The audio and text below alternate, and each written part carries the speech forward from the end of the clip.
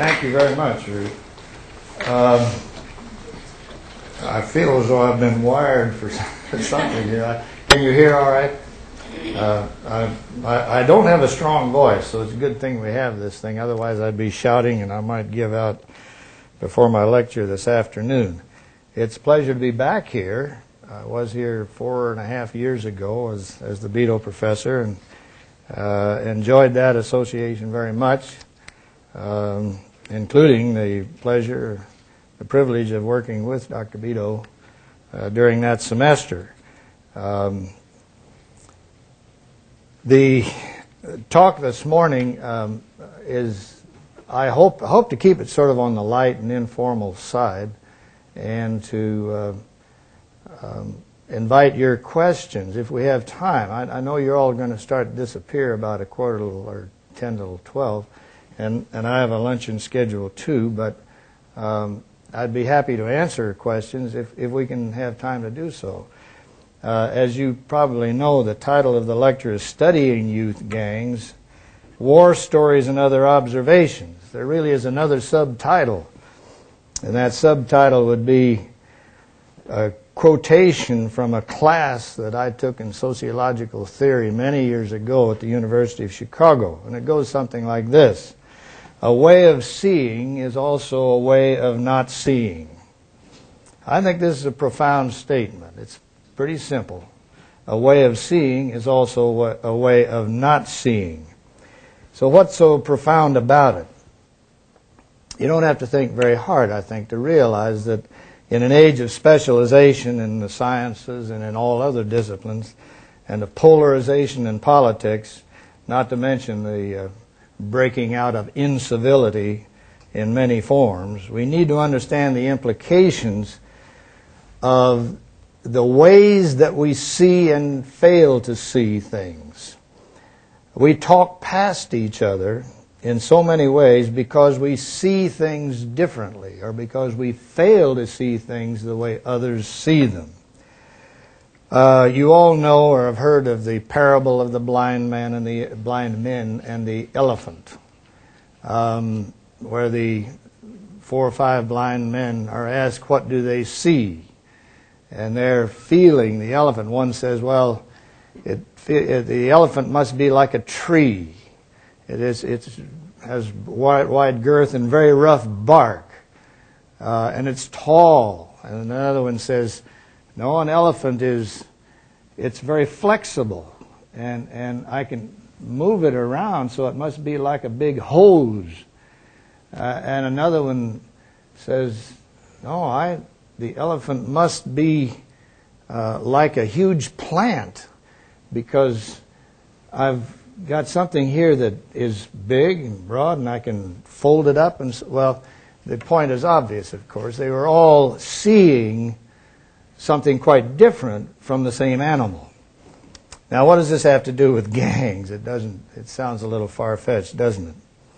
Well, gangs, of course, have attracted the attention of law enforcement officials, of scholars, journalists, and many others for many years. And what I want to suggest is that our images of gangs reflect these many ways of looking at gangs. These images vary so widely as to strain credibility. Think, for example, of the contrast between West Side Story and the romantic picture that it presents, and the more recent movie Boys in the Hood, to take only 2 artistic representations. About 20 years ago, I was flying someplace to a meeting somewhere, and I picked up the magazine of the airline, and was fascinated to see that the feature article announced on the front of the magazine was called "The Blackboard Jungle Revisited." Some of you may remember or have heard of a movie called "The Blackboard Jungle," which came on, I guess, back in the 40s, a long time ago in any case. The picture on the cover of the magazine was of an obviously worried teacher. From the perspective of his perspective of the class that was out in front of him. You saw him, you didn't see the class, and he was obviously under considerable tension and strain. An inside picture reversed the image, or reversed the perspective, and showed what the instructor was looking at. And you saw his students out there with, they looked like cobras, bears, lions, snakes, all sorts of things. The implication being that these were members of gangs, and that the classroom that he was supposed to be in charge of was a pretty dangerous place, as indeed many classrooms nowadays are. Now, more recently, Ray Hutchinson, a professor at the University of Wisconsin in Green Bay, has been studying gang graffiti in Chicago, Los Angeles, and San Francisco, with some fascinating results. He finds, for example, that graffiti serves to advertise gangs, to present images of gangs to the public and to other gangs, as well as to the gang, the individual gang that puts up its own symbols. Sometimes these graffiti symbols become the basis for competition and conflict, transforming at times ordinary garden variety street gangs into conflict-oriented gangs. Graffiti may be used, for example, to taunt other gangs, as when one gang will deface the graffiti of another, even reversing the image or taunting the gang that put the image up originally. Scholars' images of gangs are almost as varied as are those of others.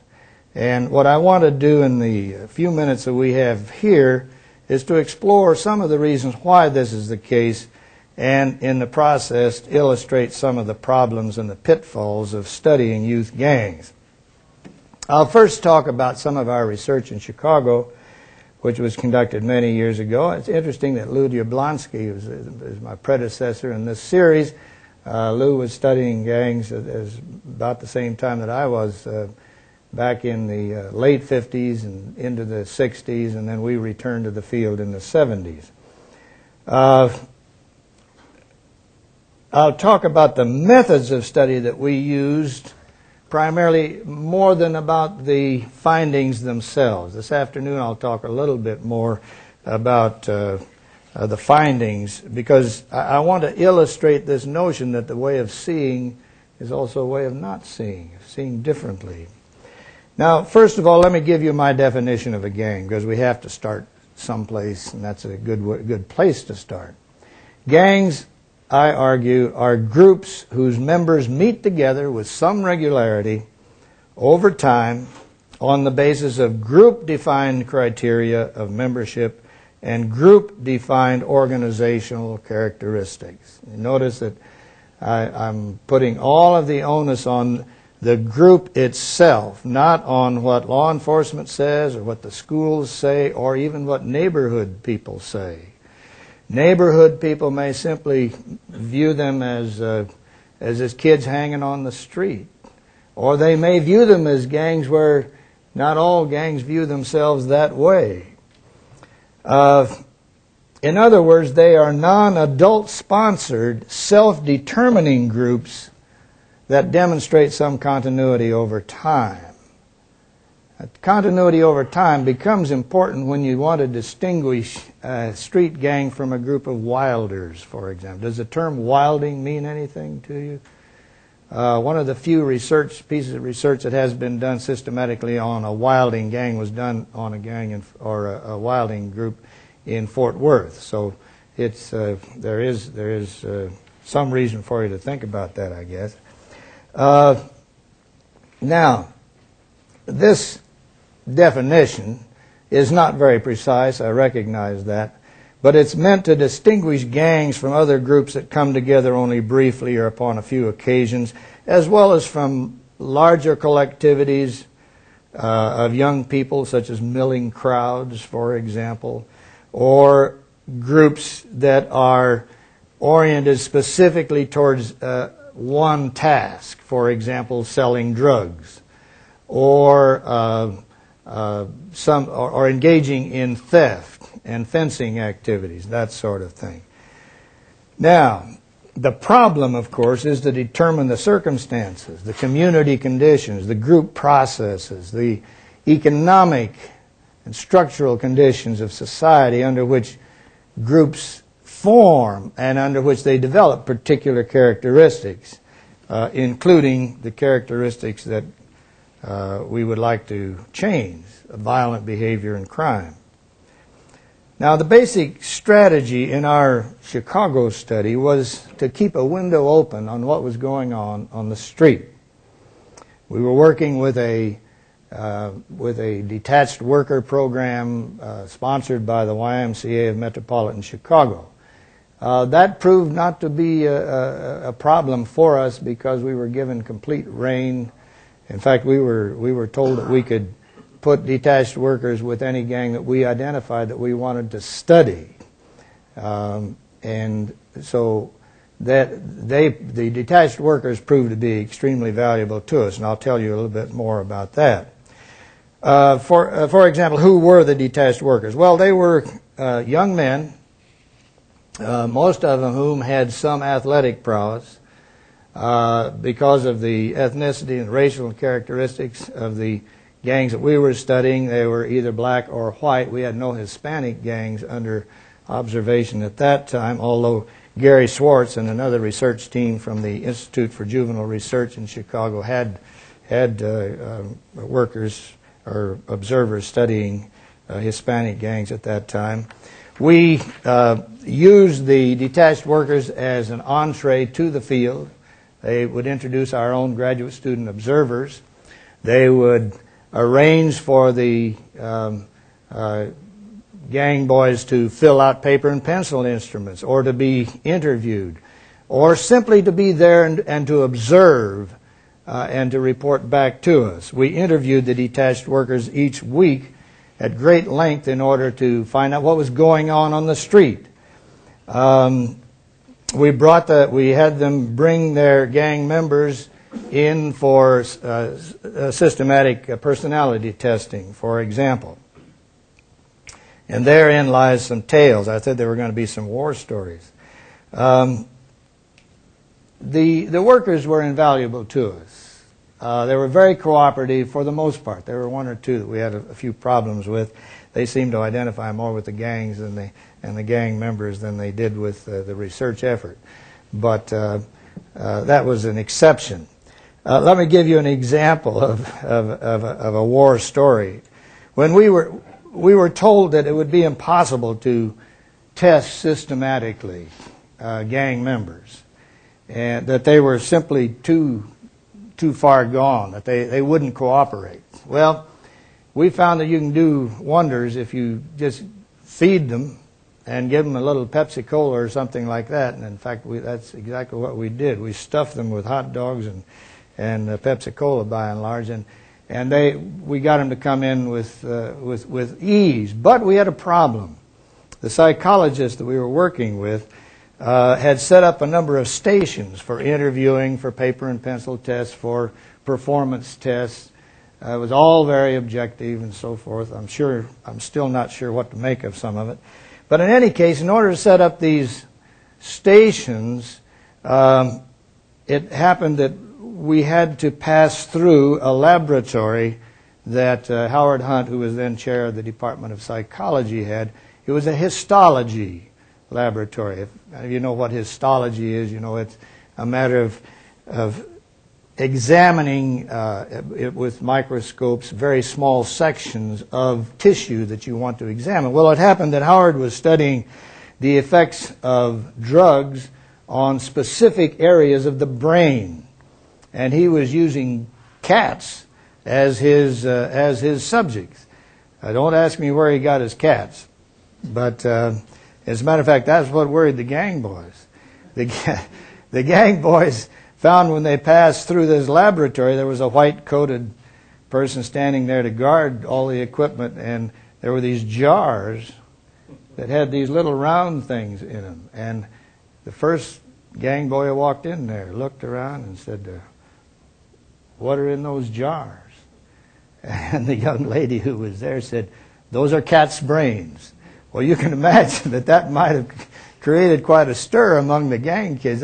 They weren't sure which cats were going to be examined and whether they might be the next ones in the bottle. But that proved to be just a minor distraction, and we got them through all right. But all sorts of things happened like that in the process of the research. Now, to illustrate my subtitle, a way of seeing is a way of not seeing.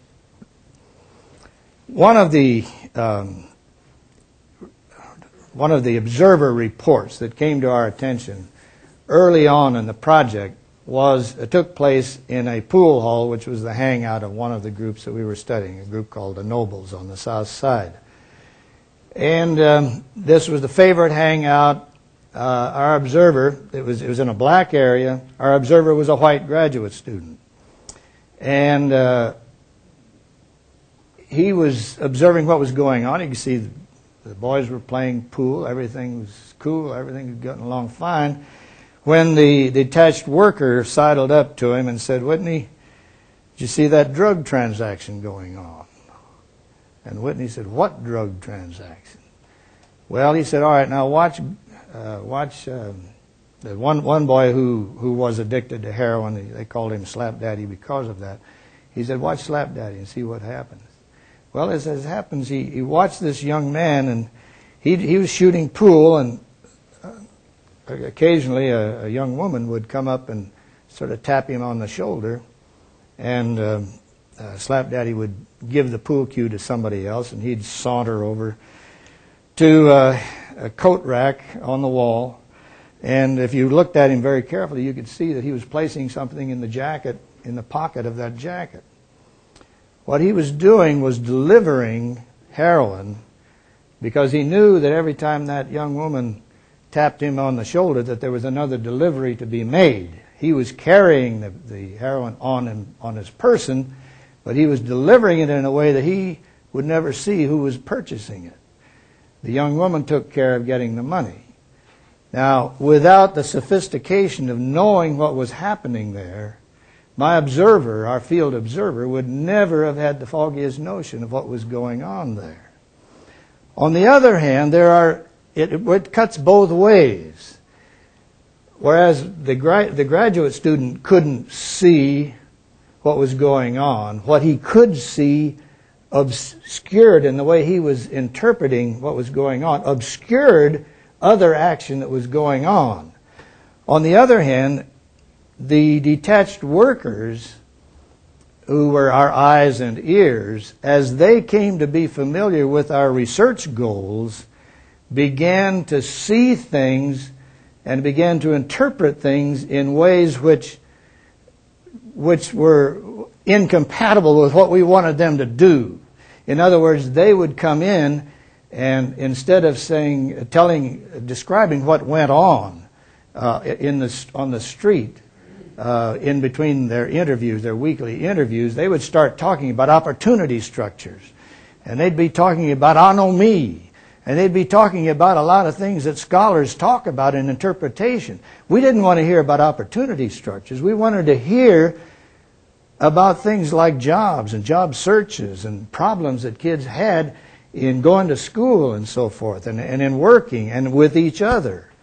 We didn't want to hear these fancy words or interpretations that scholars put on these things.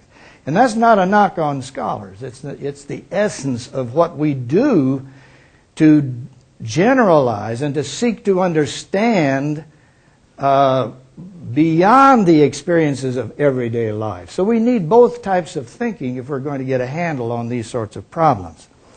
I can see already I'm only going to get halfway through this lecture.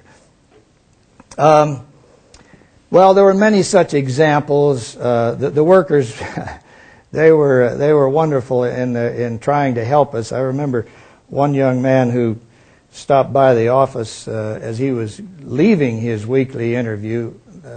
Another graduate assistant was doing the interviewing, and he had told me earlier that he had found a gang that was using drugs rather heavily, and we knew we were looking for a drug-using gang to study. he stuck his head in the door and says, "Don't worry, Doc, I'll keep them on the stuff until you can study them." Well, that wasn't exactly what we had in mind either, but it was an interesting experience. One other thing before I well, there's so many. See, I haven't been in the field for a while, so it's wonderful for me to be able to recreate some of these experiences. When we first got to Chicago, we went to the police department to explain what we were doing. We didn't want the police to feel as though we were interfering with their jobs. We wanted them to understand what we were trying to do. And the head of the juvenile division was a big Irishman who proved to be very helpful to us. In fact, he said, "Sure, I can give you a list of all the gangs in Chicago." Well, he pulled a list out. There was about 300 gangs listed. And I said, "Well, can I have a copy of this?" "Oh, sure, that's fine. We'd be glad to have you do it," because they had little notes about what these gangs, where they were located, and what they were doing, and so forth. Well, to make a long story short, when we got out into the field and started looking for these gangs, we found that we couldn't find a lot of them. But when we inquired, we found that, yeah, there was a gang like that, but now they're a part of this other gang.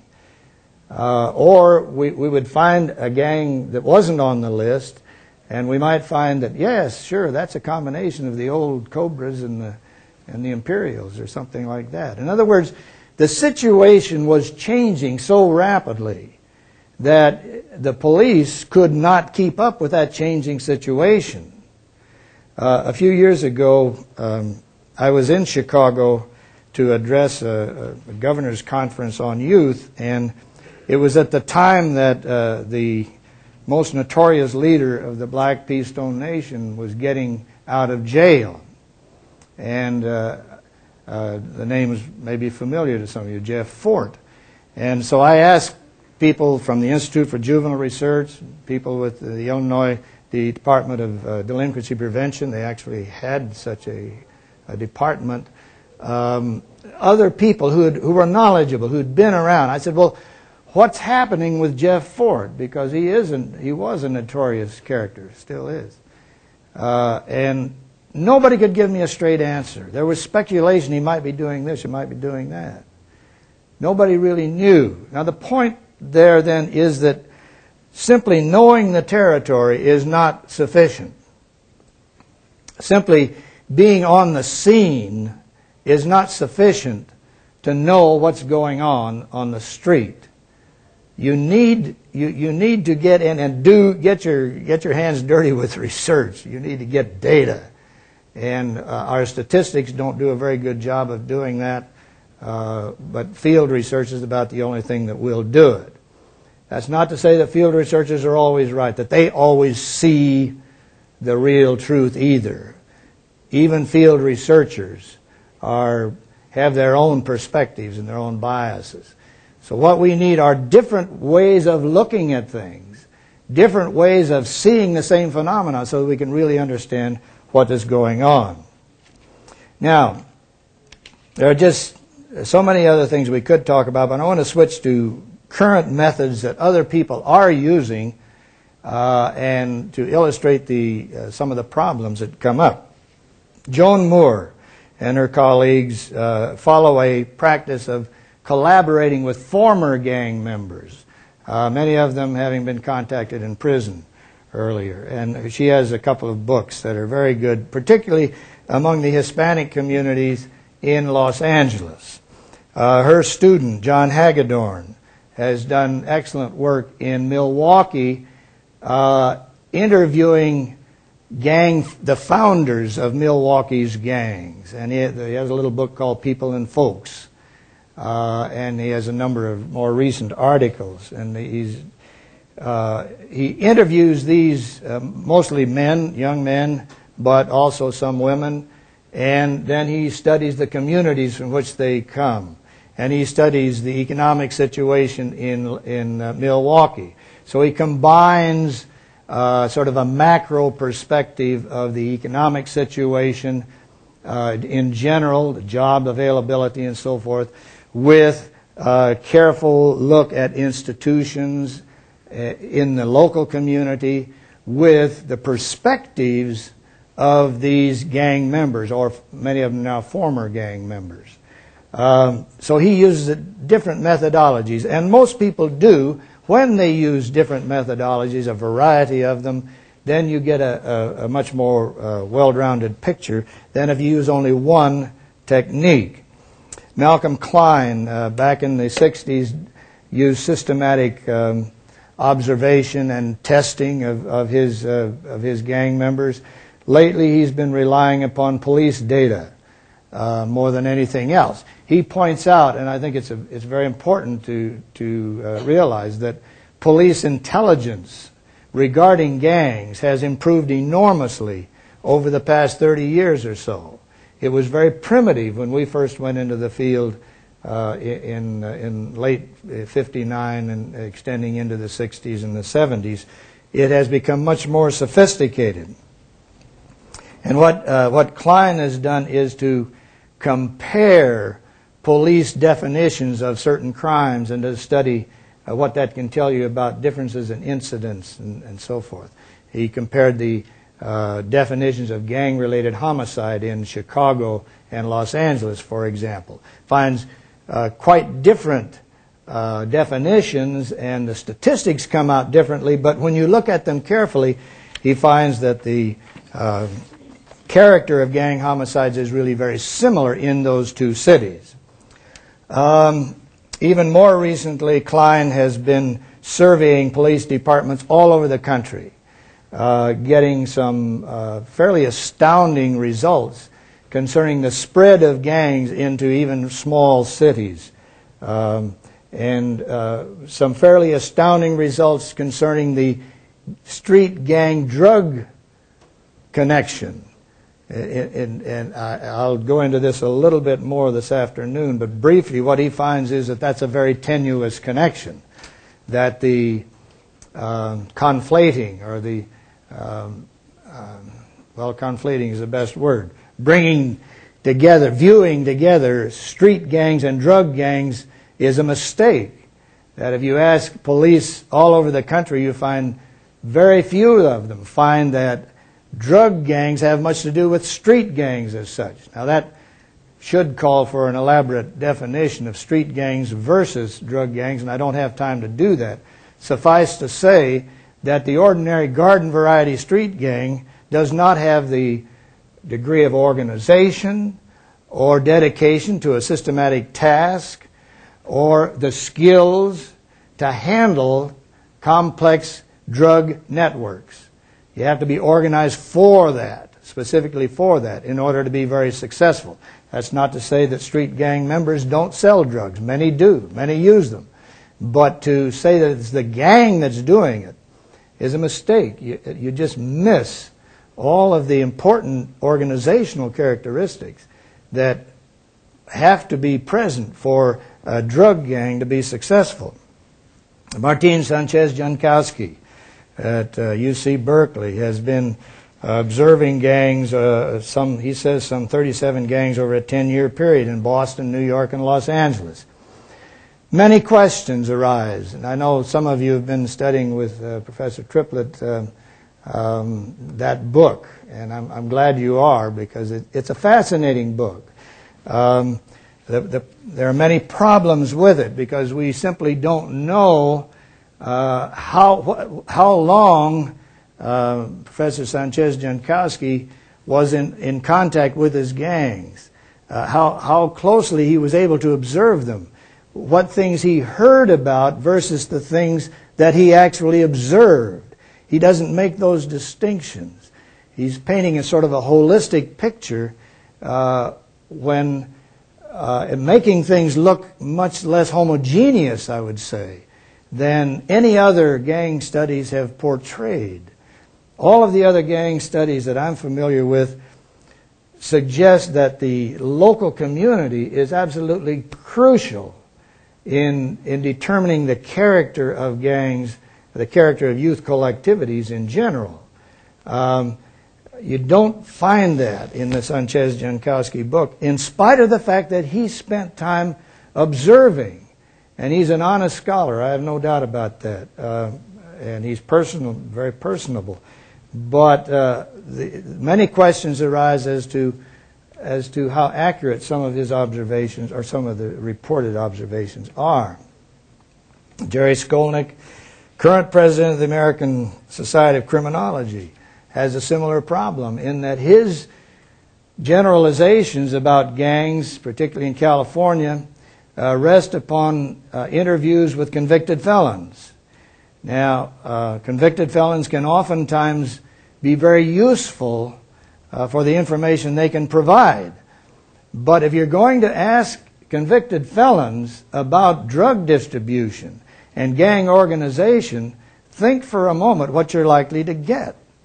You're likely to get some pretty elaborate rationalizations, justifications for one's own behavior, a portrayal of a much more skillful, well-organized operation than was actually the case on the street.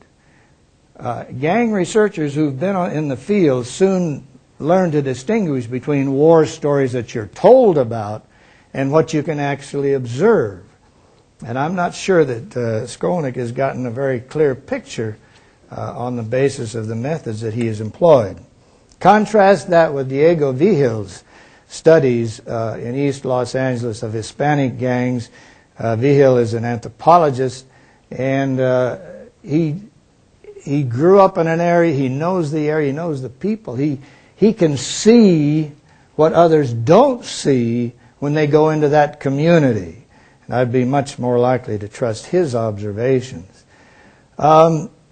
Felix Padilla studies Puerto Rican gangs in Chicago. It's hard for me to interpret Padilla's work. He talks about interviewing gang members and being in the field, but the picture that he presents is one of community gang integration that very few others have observed. I'd say Sanchez, Jankowski, and Padilla come the closest to being to seeing the same thing. And I would need to know much more about what he has actually observed versus what the gang boys have told him in his office at Loyola University. It's one thing to interview in your office and another thing to be out on the street day to day and observe. I guess the message, and I'm not quite ready to quit, but I want to give you one final admonition before reviewing some of these others, is very simple. When you read about gangs, ask questions about the sources of information. Ask questions about the data that you have been that have been reported to you. How did those data come about? How confident can you be of the observations that are being reported? Is there any reason to doubt what you are reading? And I could probably give you a lot of reasons to doubt most anything, and I don't want to destroy the research industry, and I'm sure I won't. But just be aware that people see things through different perspectives. Let's review a couple of others. Scott Decker in St. Louis, field observations and interviews with parents. He's going a little further, and it's I'm glad he is. It's a good idea. Scott Cummings, the young man who did the study of the Wilders in Fort Worth, he studied the boys who were picked up and later successfully charged with the Wilding incident. Now, in a sense, it's similar to what Lou Yablonsky was doing with the Michael Farmer incident and others back in New York in the 50s. He's interviewing people who have been identified as the ringleaders in particular incidents, and he comes up with a different perspective and different conclusions about the Wilders, just as Yablonsky comes up with different conclusions about the violent gang that he describes as a near group some 40 years ago now. What we need to do is to try to see why these differences in what people are reporting exist. And I obviously can't go into all of that just now, but what I'm saying is that if we could understand that, if we could understand better why it is that one person gives us this picture and another gives another picture, it may be that there's a grain of truth in both, or in many different perspectives. But it may also be that we're talking past each other instead of taking advantage of the insights that we have to give to each other regarding a very complex phenomenon. Jeff Fagan interviews samples of school dropouts and of students in college or in high schools, and tries to get some comparisons. It's a defensible methodology. It's not really field work in the sense that many of these other people are, but he's done some nice work. Carl Taylor, who interestingly enough runs a security organization in Detroit, makes observations and interviews that are conducted by himself and his employees in his security organization. He comes up with a very different picture of gangs, of gang organization and gang purposes and so forth in Detroit than anybody has portrayed anyplace else. Well, now, to what extent is that a function of Carl Taylor's peculiar orientation, not peculiar, his particular orientation as a security head of a security company? It's an interesting question, and so far I don't think anybody can really give us a final answer on that. Or think of a very different methodology, the Denver and Rochester, Denver, Colorado, Rochester, New York longitudinal studies, studying general populations in high at-risk communities. That is, they tend to be inner city, less affluent, heavy minority populations, because they want to. Those are the populations they want to understand more than anything else. Largely by self-reports. I know a little about self-report methodology because I did work in that area very early in my own career. Self-reports can be very useful, but you always have to be very careful about whether what is being reported really happened. Whether it may be, the self-reports may be subject to exaggeration on the one hand or hiding something on the other hand. So in the final analysis, what I'm saying is that when you look through the eyes of a particular person, including yourself, including the scholars, including the social workers, the police, whoever it is, whose ever eyes you're looking at the phenomenon, keep in mind that you're seeing through a particular perspective. And I guess the final message is ask for more information. Ask for the reconciliation of differences that come up in different studies in order to try to understand really what's going on. Only if we can do that will we have a basis for intelligently applying such knowledge for prevention, for correction, for law enforcement activities. Now, I've used up all but about 5 or 10 minutes at the most of the hour, and I haven't given you any chance to ask questions. Do you have questions that we could toss around for just a few minutes? Yes, please. You said that a lot of that observation is cultural, like when you talked about the Hispanic community or the Black community. Someone that grew up in that ethnic culture is naturally going to see things different than, say, if you're in a Black community and you had a white worker, he's not going to understand. We're all of us a product of our culture. There's no question about that. And I guess we felt there might be some advantage to having both similar and very different cultural perspectives on the same phenomena. But you're absolutely right. Growing up in a particular culture is going to equip you for seeing things that a person who hasn't grown up in that culture would see. Other questions? Have I lulled you all to sleep? Would you tell us a little bit about what we talked about a little bit this morning, but I thought it was interesting when we were talking about how gangs are spread in this morning and some thoughts that you had. Yeah. Huntsville, we talked a little bit about Huntsville. Right. And I was aware of things. Yeah. Well, again, this is based largely on Mac Klein's data. And you ought to invite Mac here to talk. He'd do a good job for you. What he finds is that the spread of gangs has been very rapid and very recent. That is, if you notice all those studies that I was citing, and I'm not sure I identified all the cities, but they were mostly Los Angeles, Chicago, Detroit. I could have cited Mercer Sullivan's fine work from New York. All of them are really, Milwaukee is the smallest of the cities that has had any really thoroughgoing investigation. They're all very large cities. Now, what Klein is finding is that people, that police in communities 10,000 and over, some of them even smaller, many of them are reporting the emergence of gangs.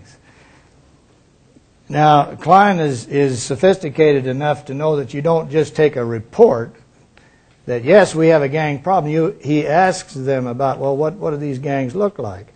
And he is convinced on the basis of the replies that he's getting that the gang problem has indeed spread very rapidly and very widely throughout the United States. The other thing that he's become more and more convinced, however, two things. One is that most of the spreading and most of the growth, these are homegrown gangs. They're not imported from Chicago or Los Angeles. They are homegrown. They're a product of the local situation. This does not mean that you won't find vice lords in Milwaukee, and just as well as Chicago, where they first began, or that you might find disciples or whatever, or Crips or Bloods. People identify themselves in this way in other communities. Surely you will. Sometimes that's a function of families moving. Other times, a member of a gang, one of those gangs, may decide that the grass is greener someplace else and try to sell drugs someplace else. It's an entrepreneurial thing. It doesn't mean that the Crips or the Bloods are controlling what that person is doing. So far, there's very little evidence of the sort of spread of centralized control of drug markets. This is a controversial topic, and there are some police who believe that there is this tight connection. Jerry Skolnick comes up with observations that he believes that the Los Angeles gangs have been successful as gangs in controlling drug traffic elsewhere. I'm very skeptical of that, and by and large, the police in some of these places that are reported to be controlled by Los Angeles gangs don't see it that way either. They see it more as individual entrepreneurship, which is a great American tradition. And if you want to read a fascinating book along those lines, read Terry Williams' little book, Cocaine Kids. A small group of Dominicans in New York City, which a very, very small group that was highly dedicated. He said they worked long hours. It was very dangerous work. They had to develop highly developed skills and so forth. That was a drug gang, no question about it, and they were quite successful. At the end of about 3 years of observation, they were burned out. Some of them been badly wounded in violence. The gang broke up. The leader left. He took his winnings and moved with his wife someplace else. That's one type of story. That's not the story of the Crips or the Bloods or the Vice Lords or whatever expanding their drug operation and controlling it into Seattle or Spokane or Fort Worth or Huntsville or wherever. Any other questions? Well, let's go ahead and break them. We've been working pretty hard. Sure have.